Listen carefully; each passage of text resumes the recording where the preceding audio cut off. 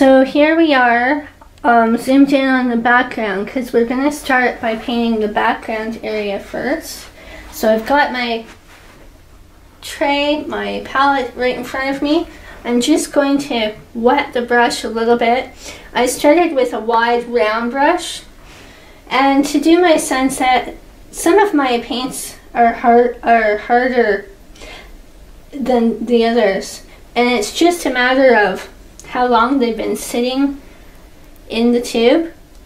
So long as you can make it pliable, you can use it. You can also freeze acrylic paint once it's on a palette like this and then thaw it later, and that will give you more longevity out of how long you can actually use that paint. So I'm just thinning the paint with water, and I'm going to make a tint of this red with the white paint over here. I'm just going to move it into one of my free trays right here, the free areas on my palette, to create a tint of the red. And we're just going to start blocking in the color right on the canvas. And it's easiest to blend paint when it's still wet. So while it's still wet, we're going to create some dark areas and some light areas. And again, we don't want the white of the canvas to show through. We want it opaque enough that the white areas are filled in, blocked in with color. You can see the gradation between the dark and the light. And that's precisely what a sunset is. It's going to have different tones of color. I mean, sunsets can come in pink or red and orange and yellow. They can be so many different things.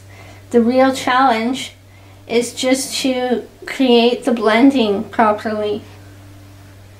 So block in the color, thin the paint with water wherever you feel the need, and use your wide brush to begin.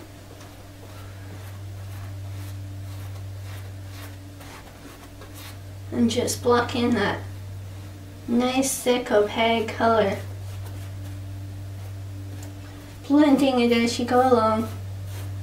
You notice how I only paint with the tip of my brush? I'm not pushing down like this. That's not really how brushes are supposed to be used. You're supposed to really paint with the tip of a brush. So just the ends are being used as they're meant to be. So I've got a nice primary red color, and then I've got a secondary color of orange, which I've pre-made by mixing the red and yellow together to create an orange. And when the orange goes in, I don't want it to be this fluorescent, so I'm going to blend it with the red to make it more of an orange red, which would actually be a tertiary color. And so the red is still wet, so it's being pulled in with the orange. And then I'm going to create a tint of the orange to create a light area. You see how the white created a light orange as we're blending on the canvas? And we're just going to go up with it right into the red. It doesn't matter at all. And we're going to come over into the pink zone to create a new tone of pink, which will be a pink-orange mix. And as long as it blends properly together, it's just going to, when I talk about blending, what I mean is it's not going to have a harsh joint. It's going to merge two colors so that the lines are less defined.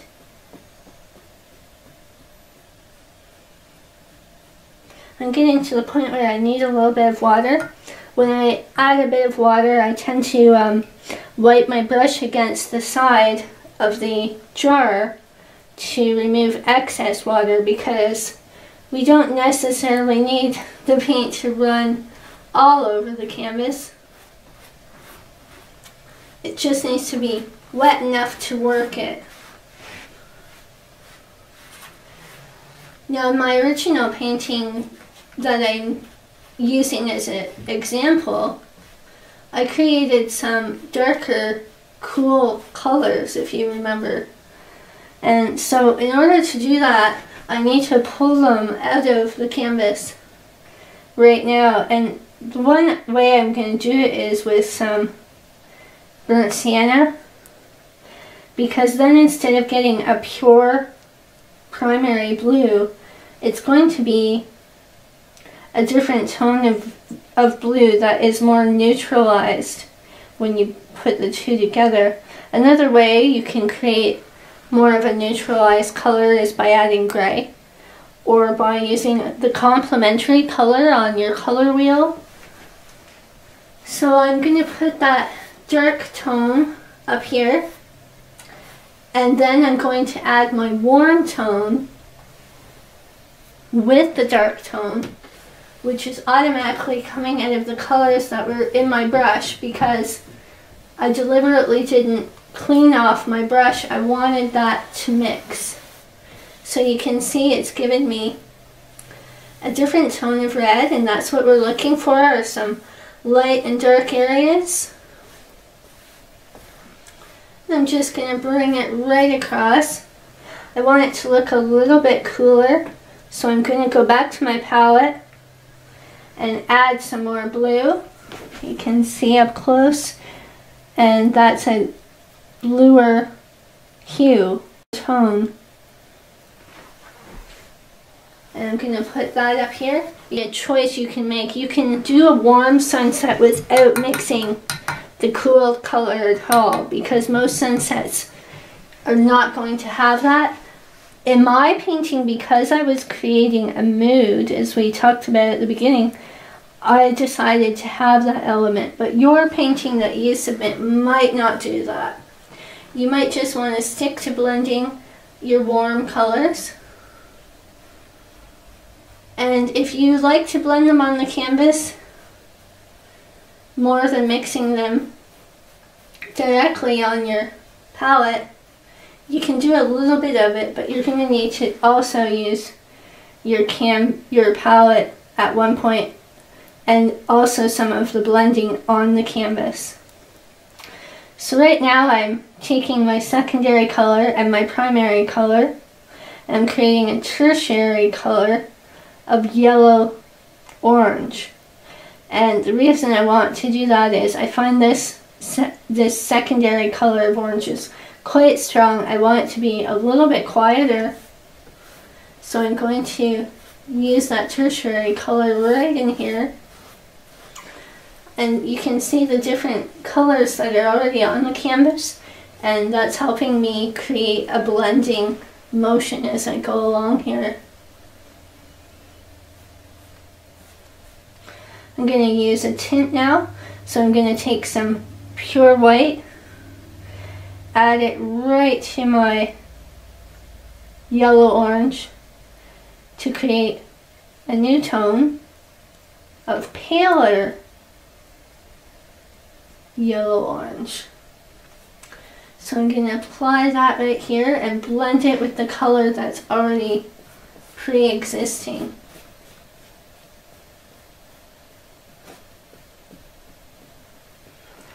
And I want to have quite a bit more yellow in my sky, so I'm going to take some of that nice primary yellow now.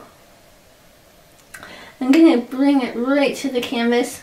It's going to already have some of my orange because I haven't cleaned my brush out yet, and that's just going to be fine for doing a sunset because you want to have those different rich hues working together and mixing together. So we're going to blend this up here because it looked, the lines were a little too harsh. So that's what you're doing with your brush. You're just going back and forth and you're breaking down those harsh lines into softer lines. That's really what blending's all about. And you're making new tones everywhere you move because as it blends, it will pull some of the color around it, and that's really how your sunset's going to jump out. Now if I really want to create a nice focal point in that sunset, I'll add some really pure white, but then instead of leaving it as white, I'll blend it in with the yellow so that it becomes a really pale yellow. And by doing that, maybe that's where the sun is still peeking through a little bit. Some of the rays haven't quite faded. And then I'm taking back some of the area with my secondary color of orange. I'm blending it here. Back and forth motion. And I'm going to add some red again, and I'm going to go back in and go back across the top. I'm going to mix it with some orange on my palette.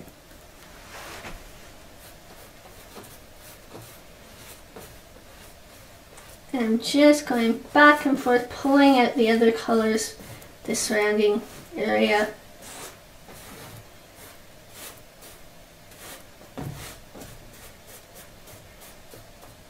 At this point I need a little bit more water. I'm going to clean my brush right out by banging it against the bottom of the jar, and then I'm going to actually squeeze out the water, and I'm going to just carry on like this for a little while. So as you can see, we're coming right along with this piece. We're just going to keep working in the sky. You may have chosen to do a night sky instead of a sunset. If you did, you're going to just skip forward to the point where we did water, because the water will be in the same fashion. Although I'm going to recommend the sunset over the night sky because it will give you more experience with blending warm colors. And cool colors will probably find their way in if you do anything to do with a landscape or anything to do with outdoor scenic work, because there's so many cool colors in nature. I mean, look at all the greens, and the water is always a blue-green. So we're going to keep with the sky. This shows you a bit too much water on my brush. It's not going to matter in the scope of this painting because we're just going to cover that up, but you wouldn't want that to have happened if this was a different media. We're going to add a bit more yellow to that to make it more yellow-orange. We're going to bring my strokes broadly across. You notice where my rider is. I'm doing a wash behind him. I'm loosely going around the edges, not necessarily where he is, but I definitely want to be able to see through those pencil marks. So do your wash light enough that you can still see him when you're coming in with your colors. So I'm adding some more yellow to my palette because I want to do different tones and I want to see some variation in that color. The more light and dark and you get, the more it's going to give you some nice blending effects. So just back and forth, and where your subject is, you're just washing around him. You're not going to actually fill in the area that's going to be coming. There's no real need to do that. Now I want to do a darker tone of orange now to be able to blend the top, where it's this dark pinky orange, into the lighter orange.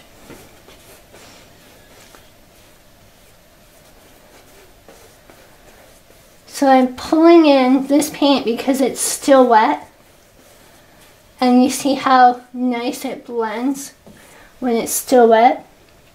But notice that I need to go over it a little bit more to blend the top. So I'm going to do it right on the canvas so you can have a glance at this.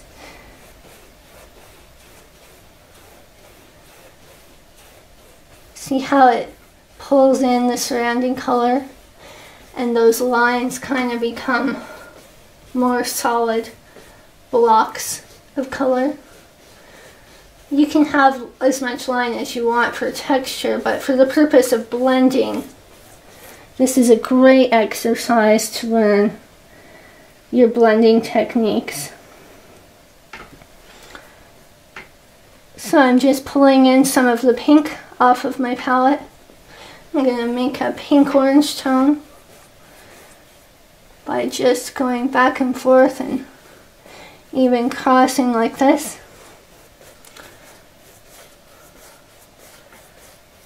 And create sort of a peach effect down in the yellow. And we want a range of tone in there, so we're just blending it because it's nice and wet to do that right now.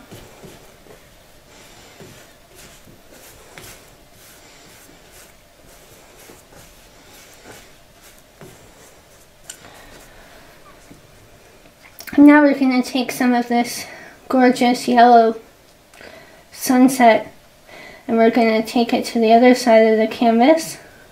So I'm just making a little bit thicker opacity.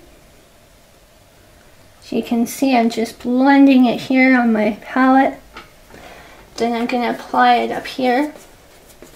Now if I find that's too peach, all I need to do, it's still wet, go right back to my palette and decide, do I want that more red or do I want it more yellow? I think I'll go with yellow. And bring it in, pull it back and forth, change the tone.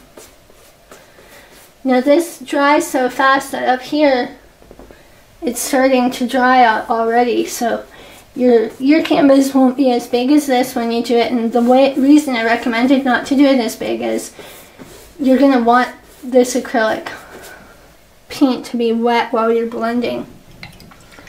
But if it does dry on you and you get up there and you need to blend those areas, just mix up that original color again.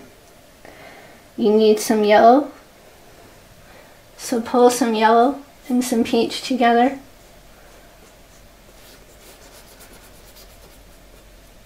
And go back up there with it.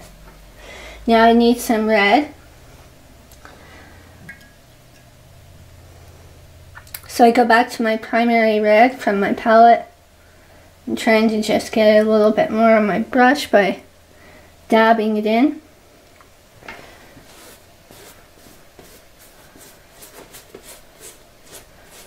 And I'm just going to pull it in to my mixture of orange until it blends. And it doesn't take much, just a light push and pull.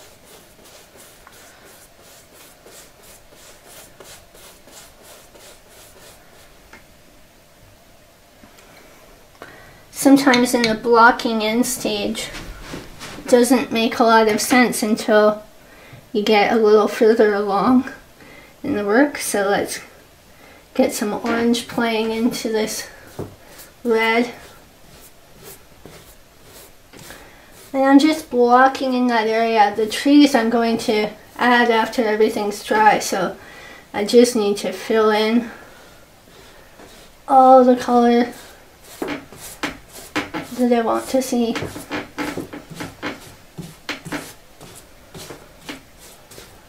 Now I've ran out of yellow on my palette, so I have to stop a minute, add some more.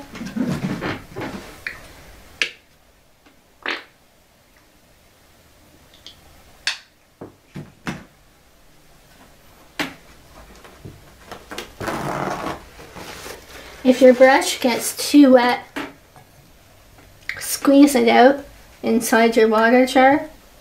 And you can also take paper towel like this and just hold it down to pick up any that you want to release.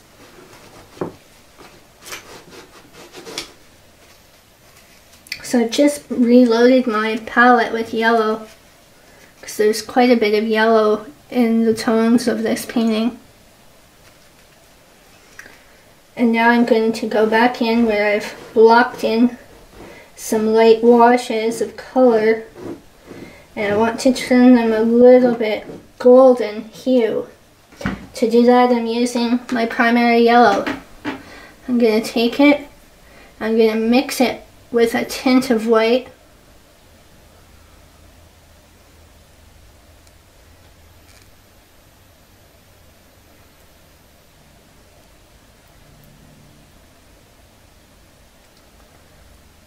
And then I'm going to bring that new hue into the painting above. So I'm mixing it up here on my palette till I get the hue I'm looking for. I'm trying to make mine a particular golden shade as opposed to the pure shade. So to do that, your palette's going to have some oranges in it. Just pull a little tiny bit of the surrounding color until it turns more of a golden yellow instead of a pure yellow, and a tint of yellow, because you're going to want some light areas and some dark areas in your sunset. So now we're going to start blending these washes. The wider your brush, the better for this exercise, because it's going to go a bit faster for you, and blending color isn't something you require a small detail brush for, because this is just a blocked in area of the background. So back and forth, always go in the same direction. Generally, you can crisscross like this, but if you're painting it sideways, certainly don't switch and go up and down unless it's a new form in that area.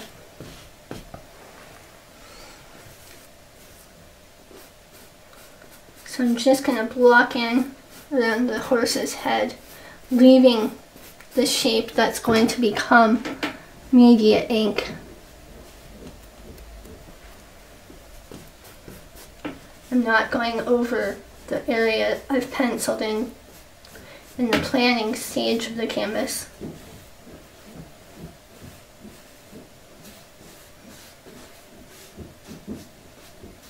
And I thought the rider should hold a lasso, so I'm just blocking it around that lightly. Doesn't need to be detailed. And go right back up where it's still wet if you see any areas that you want to fix up, because this is the easiest time to do it. You can always go over layers in acrylic painting and make as many corrections as you need to. So just practice, go back and forth, try different shades. What do you like? You'll know when you're getting the blending because you won't see any harsh lines. This one up here could be softened a bit, but we can come back to that later because we're still working this canvas over.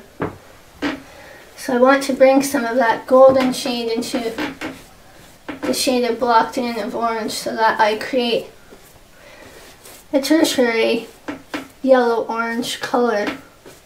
I want to bring it right into my golden zone so that I'm creating a new tone in my sunset.